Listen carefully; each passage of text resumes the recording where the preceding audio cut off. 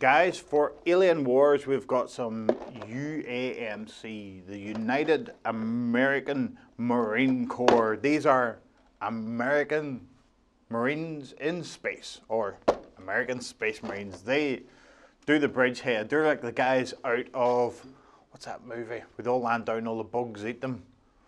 I can't remember, but you'll tell me. They're the guys that take the beachhead. They're the guys that would go on to Normandy if it was on a strange planet. We'll get a look in the box. You've got, tells you a little bit of fluff on the back of the box, and it shows you, I don't know if that's too close, it is. It shows you some of all the bits basically you get in the box. So here we have a little baggie of bases, sprues, and lots of sprues. You get what is your little card here, your weapon, who you've got, or your various builds you can build on them, and all your various stats you will need to play the game. They've all got upgrades, so it's all very much like a Space Marine. You've got a little offer, but it ran out of date, so I'm late on these. And you get 4, 8, 10 sprues, plus a little baggie of bases. Here we have, and if we look at some of the big sprues, I like these sort of sprues with the bases and all attached to them. I think sprues with bases attached are a great way to go, guys. There's some of the other Wargames Factoring do this for some of their stuff. It's great. Bases and all there, so you don't end up bases and bits and what all over the place.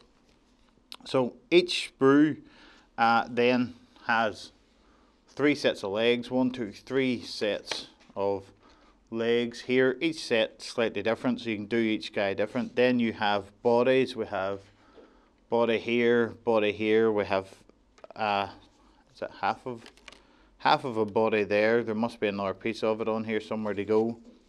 Weapons, you get a selection of weapons. You have 1, 2, 3, 4, from lighter machine gun type weapons to heavier type weapons. You have another one over the bottom here. You have what I like on the bottom of the bases, their name.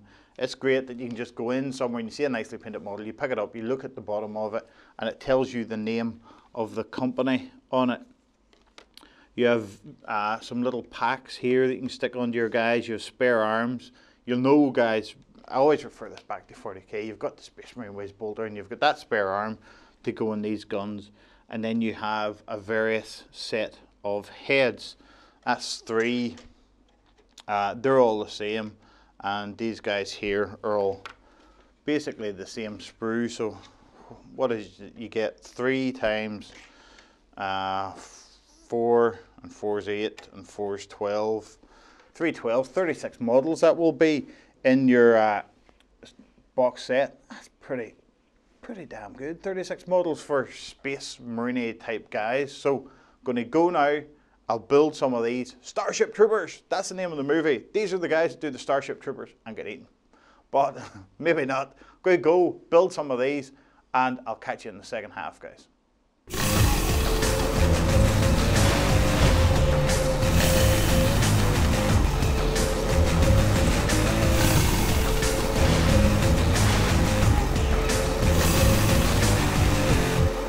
Guys, for Alien Wars, we have our little United American Marine Corps guys built. I built 4 of them, I just built 1 of each, pretty much. We look at them here, we have our first guy here with your average sort of size of the weapon, slightly bigger and some smaller than the big weapon.